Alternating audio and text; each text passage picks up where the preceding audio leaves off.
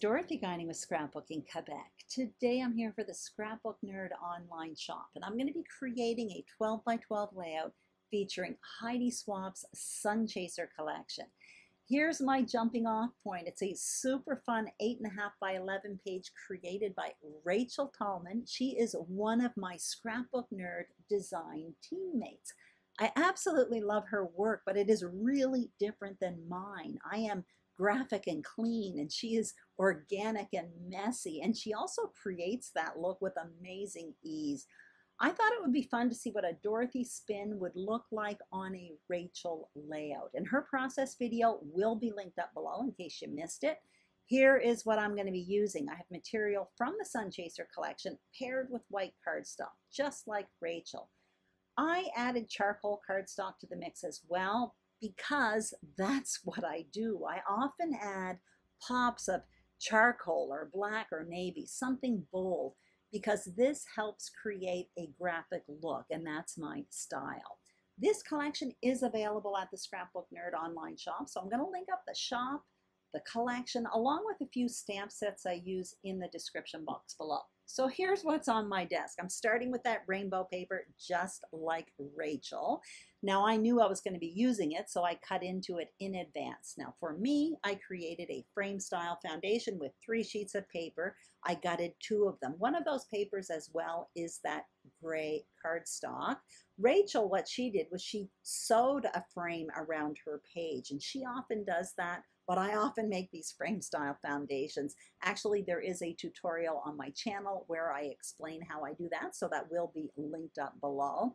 And you can see I already cut out with scissors in advance those 2 rainbow corners, just like Rachel, and I used the paper that I gutted from behind the foundation page. Also in advance, I matted those 2 photos in the charcoal cardstock. Again, something I often do. Now I have a handful of scraps from this collection handy as well. Now Rachel in her video explained she didn't want to cut into anything new to add layers behind her photo, so she was just going to use scraps. Great idea, especially with that rainbow paper, because all of the colors are already there. Super easy to match up. So my scraps are different than hers, but we both use scraps from the collection. And in this tray, I have all of my embellishments from this collection as well, and you'll see me play with those a little bit later on. So I'm going to continue with my foundation page now. So what I'm going to do first, I end up trimming that rainbow corner for the top of the page. So mine's going to be a little bit more stubbier than Rachel's. And before adhering it, I'm just going to apply a bit of ink. So the ink I'm using is Morning Mist by VersaFine Claire. And I end up just correcting a little bump that I thought was on that green part of the rainbow and added a bit more ink, and now I'm just adhering them to the page.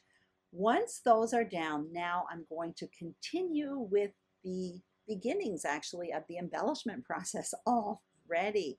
So Rachel always starts her embellishment process with a doily. Now I didn't have any doilies, so I showed you a punch there from Creative Memories. It's basically a 6-inch scalloped circle punch. So with one of the scraps, I cut out a giant scalloped circle. That's going to be my doily. And now I'm looking through my scraps to find some papers to layer up behind the focal point photo. And I'm going to be only using layers behind one of the 2 photos essentially. So I'm cutting down this one. It almost looks like a watercolor painting with yellow and pink, and then I do it again with this pale green graph paper. A little bit later on, you're going to see me do it with a text print as well, but I end up only using 2 of the 3 paper layers that I cut. I would also like to point out that I cut out my layers with a straight trimmer, which is what I often do. Rachel did hers with a pair of scissors, and then she kind of roughed up the edges. Again, very much her style that she absolutely rocks, by the way. So there I go, cutting down this text print, which I absolutely love, even though it would go on its side. That part doesn't bother me, but why I am hesitant to use it is because this is still at the beginning of the embellishment process, and my plan is to add tons of layers. So I fear if I add too many prints at this point in the layers, I will get a very confusing look on the page, or confusing for me anyway. you can see I've got all of my embellishing out around me, and I showed you I also had my title out on wax paper, which is pizza ×3, and I will explain that later on. So what you saw me do there was simply place the two photos. I'm playing with the paper layers behind it. I have that giant circle there, that 6-inch circle up there in the top left.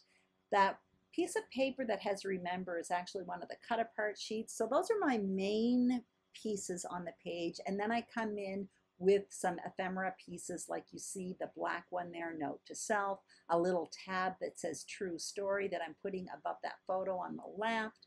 And then anyway, you can see I'm just playing around with little bits and pieces.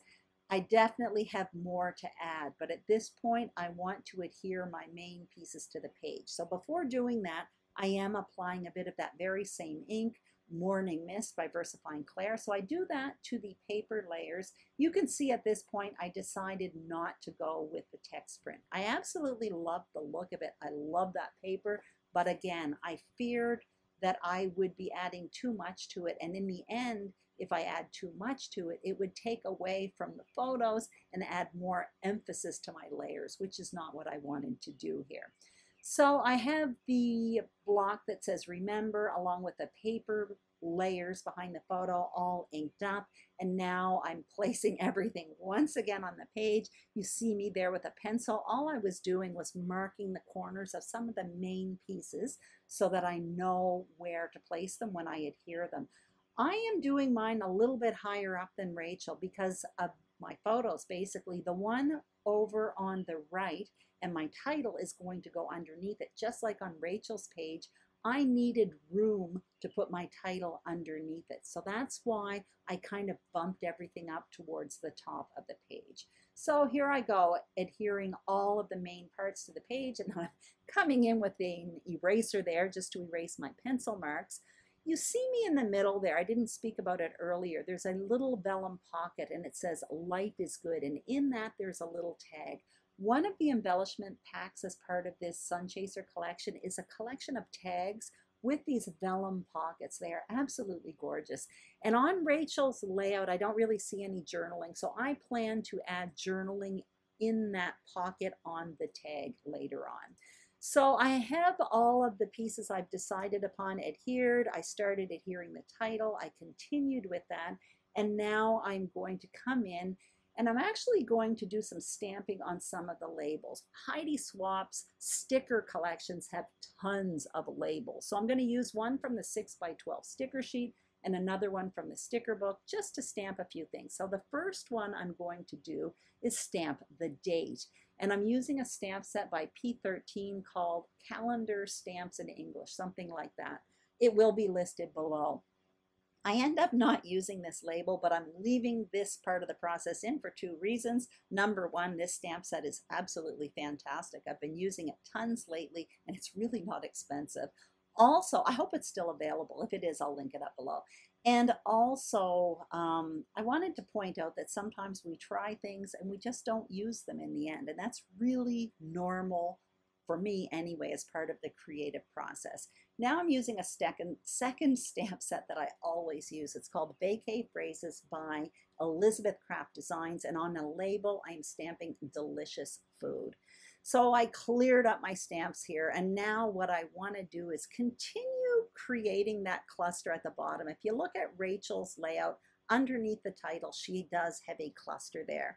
So I'm adding a little piece of ephemera. It says Rainbows All Day, and underneath it another sticker that says You Make Me Happy. And this is just kind of tongue-in-cheek. It's all about this pizza that we ate 3 times during 1 week when we were on vacation.